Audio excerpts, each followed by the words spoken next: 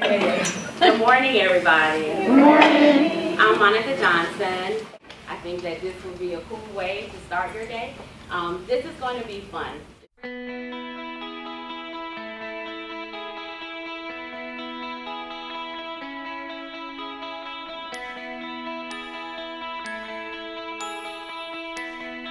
So as women, you are born, I'm here to tell you, with a superpower.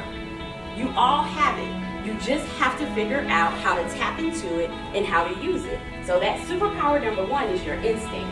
So it works everywhere. It's an amazing power. And it's something that women happen to have, no offense, a little bit more in tune to than men do.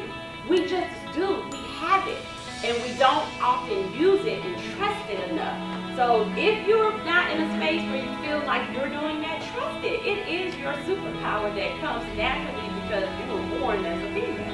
That's just the way that works, and that's a fact. All right? It infuriates me. The reason is because if you're a good leader, that means you did your job. If someone that worked for you, was on your team, or you had any involvement with, that means you helped develop them, you helped cultivate, you helped nurture, you got them in a place where they can make their next step. You celebrate that.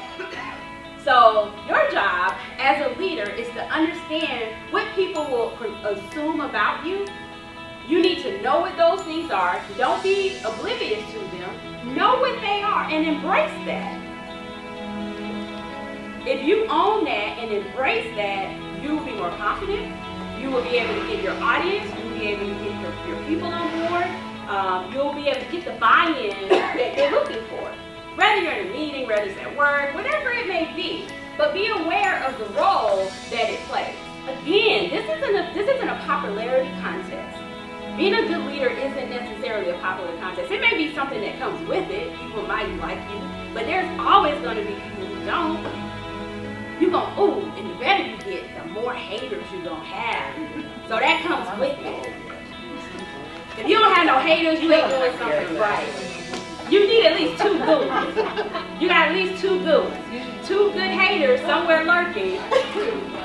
Minimum of 2.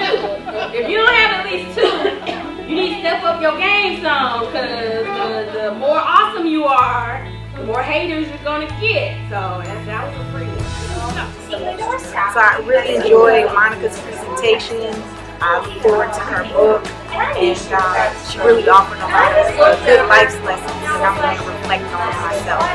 So thank you, Monica. Nice to meet you. Hi, my name is Dawn.